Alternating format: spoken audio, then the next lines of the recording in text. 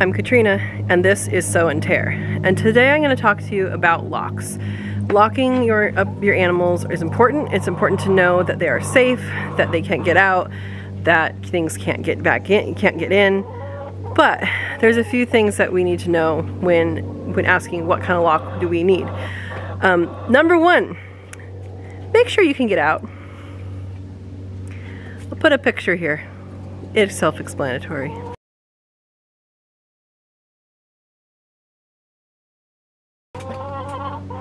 So we were in with our chickens, and then it was getting dark and we were petting the bunnies, and you know, everything was fine.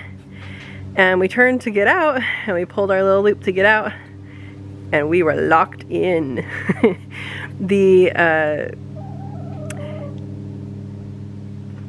This had broken.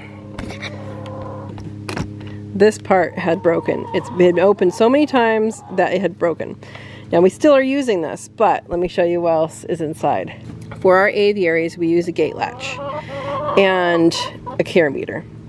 This carabiner is attached onto a piece of wire. You could use string or whatever, just so that we don't, you know, drop it on the ground, put it in our pocket, forget that where it is. Reason why I have this on is for raccoons. So apparently the chickens want to talk to you too. So for raccoons, because I don't think that raccoons could be getting this, you know, it's kind of a hard thing for them to do. But if it was just this, sure, they could figure out how to open that. So that's what I use. I'll show you inside. Excuse me, ladies. Now on the inside, we have a handle. This is just from a dresser. And when this closes, it closes. It's not going to open at all. So when we want to get out, we pull that and it pulls it and it opens. That's what didn't work. So something I have done in all of my aviaries now. So something that we do is we hang a wire inside the aviary now. This is something we didn't have. And what we do, if you get stuck in here, is that this is something that you can push through and unlock it from the inside. It might take some finagling, but you're able to do it. So in fact, let me show that from the outside. I'll do that from the outside so you guys can see what happens.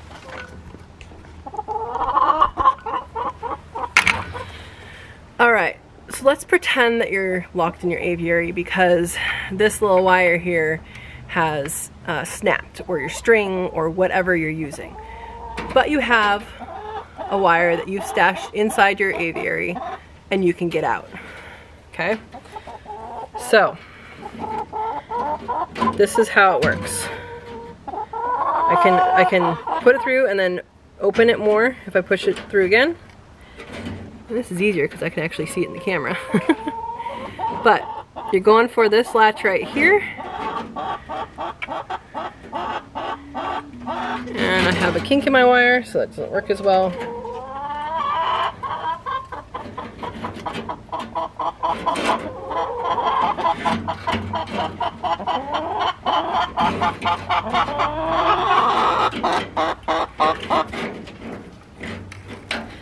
So I'm having to bend it to get it just right. And well, I got it. And there we go. I almost go.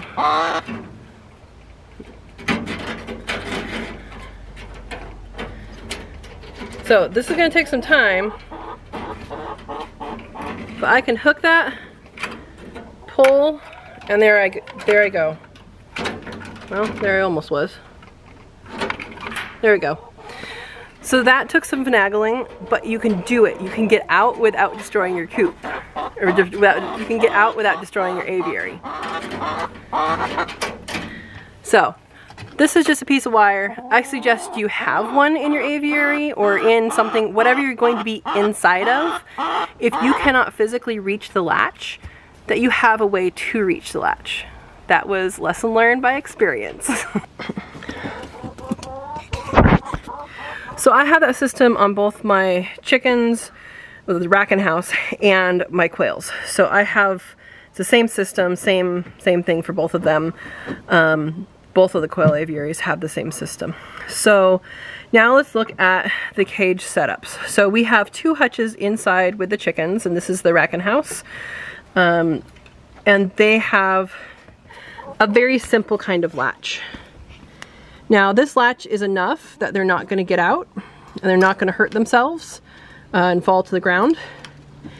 But it's not going to, like if it was out in the open, you know, a raccoon could totally go like that and open it, right? So it's secure enough for them because of where they are. Now Tortellini's, there she is. Tortellini's hutch has 3 of these. 1, 2, 3. Well, why the heck did I do that, right? Well, here's why. When we first got these hutches, they were all low to the ground, like this far off the ground, and we wanted to raise them up so they were away from the chickens.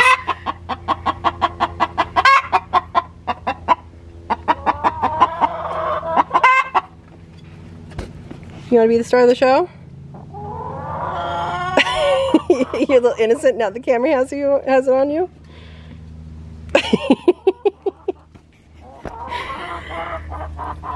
As I was saying, when we got this, it was very close to the ground. It was very close to the ground. And then we actually raised it up. We added some height to it to keep, so we could keep chickens under them. Chickens and rabbits can share some diseases, and so it's important to have space between them.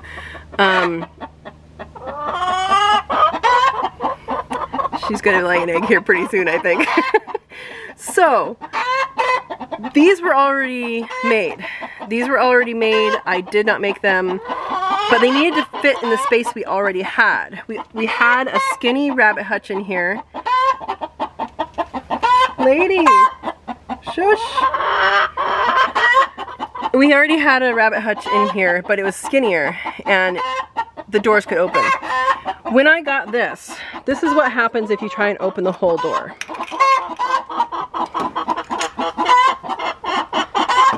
Okay, see that? It doesn't open. So we came up with a solution to make it fold. This way it can open all the way, and I can get all, it can open all the way, and I can get all the way in to her space.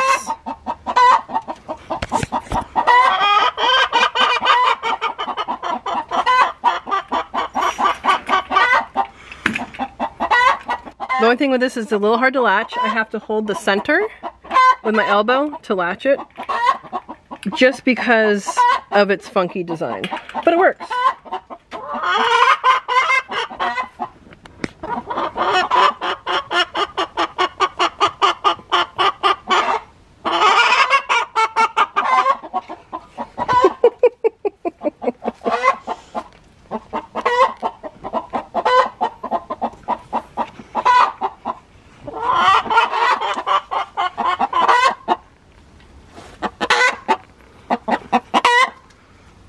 You guys cheering each other on?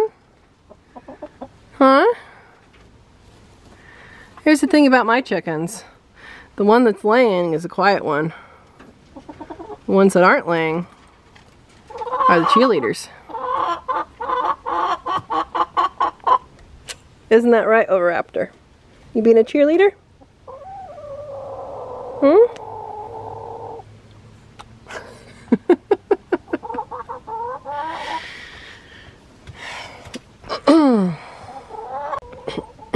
This is where we get the eggs from our chicken. This is the nest box. We need to replace this roof already. We made it with materials that we had.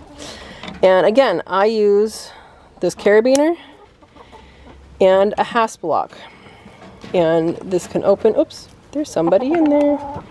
Hi, sweetie. Oh, this year you're going to use that side? Last year they used the other side. All right, go ahead. I don't need to bother you too much.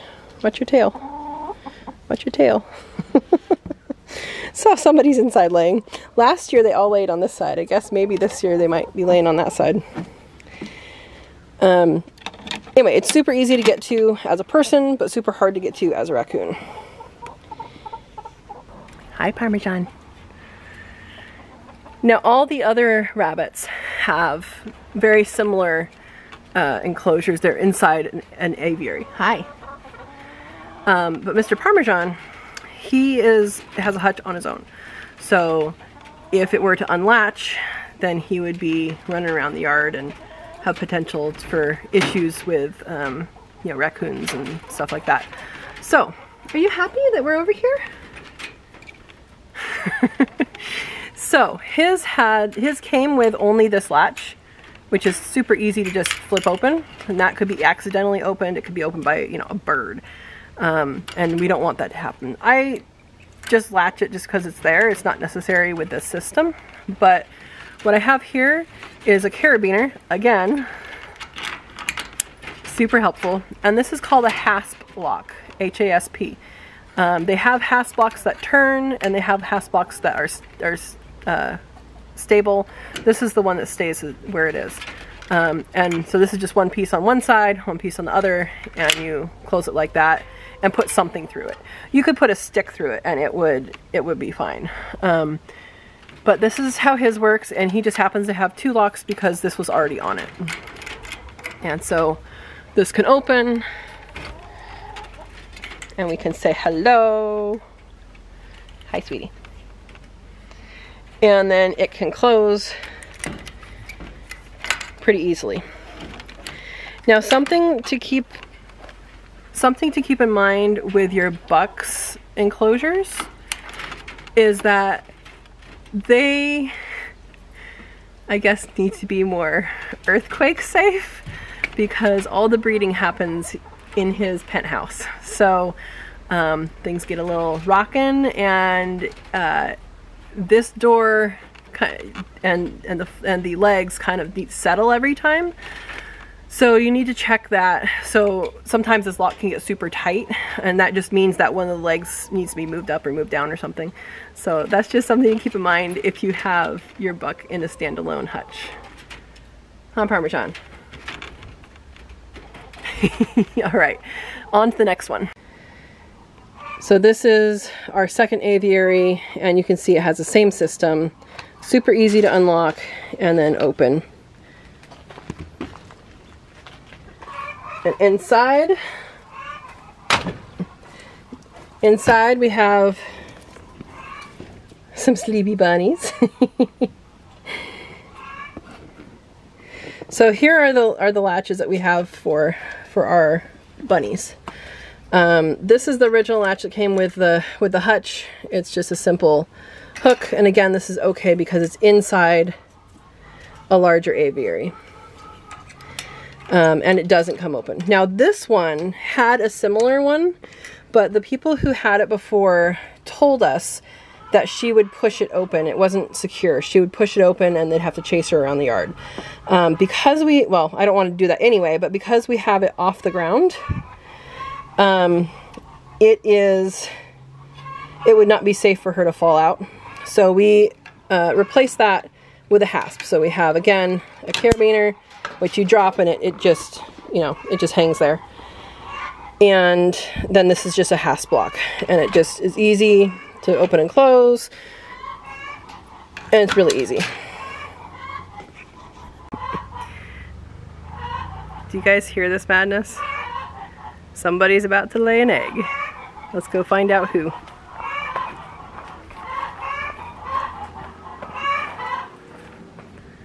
Oh, they see me coming.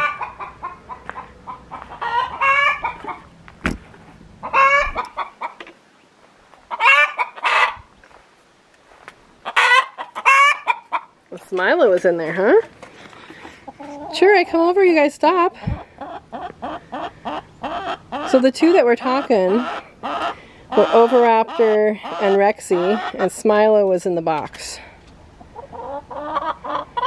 Yeah? Who's next? My girls like to cheerlead for each other instead of making noise themselves. It's pretty funny.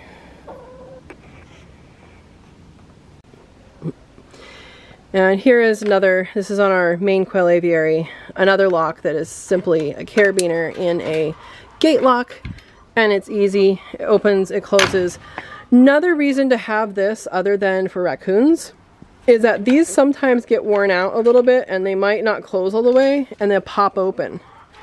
I've had that happen when I was inside, but it could totally, you know, if you close it and it doesn't quite close all the way and could slide open, then your birds could all go away. So I like to have this. I think it's handy. It's cheap, easy. I mean, Amazon, Harbor Freight, whatever, they all have things like that. So that's what I recommend. So there's one last thing. This is for our rabbit grow out area. We use the same thing as I use out there. They're smaller just because they're smaller doors, and that's what was at the store. And it is, again, just a little carabiner and a hasp block, and it's really simple to put on. It has 3 screws over here, 4 screws over here. I lost one, but that's okay. And then that just opens up and works just great. That's what we use here. It's been working. We haven't had any animals get out of the doors, and we haven't had any, hi sweetie, and we haven't had any thing get in, which is good. So there's one thing I forgot to mention with regards to locks. It's not really a lock, but it kind of is. So we had an experience where we had a baby bunny fall out of this. So I will insert a clip here, but this had come out. Mama had pushed it out, and there was a hole there, and we had a baby fall all the way down. You don't belong down there. No, no, no, no, no. Oh gosh, come here. No, you guys stay away, stay away. No, no, stay away. All right, baby, no. Oh, okay. I see what happened. I see how you got out. Come here. Hi, Mama. So that's how it got out. I was running around. It was completely fine, but maybe it couldn't have, because we have chickens.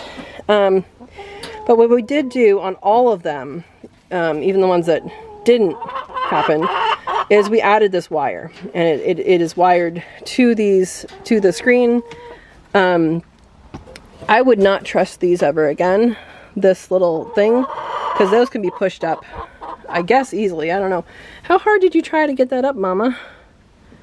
She's not answering. Okay. Anyway, so that's just one more thing to think about when securing your animals.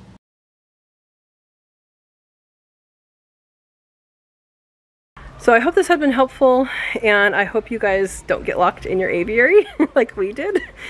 And yeah, so we had to call a neighbor and say, hey, are you home?